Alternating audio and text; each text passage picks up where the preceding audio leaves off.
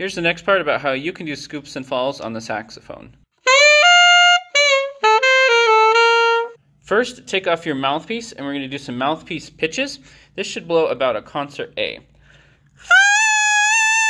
And now I don't have perfect pitch, but around there. And then we can start bending that pitch down.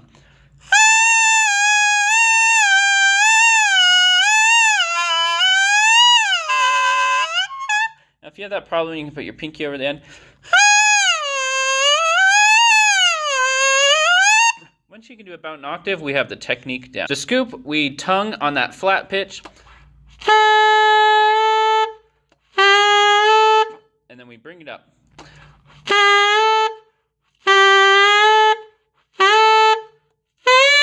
If you do it with your jaw, it won't sound good. And then a fall, you just do the opposite.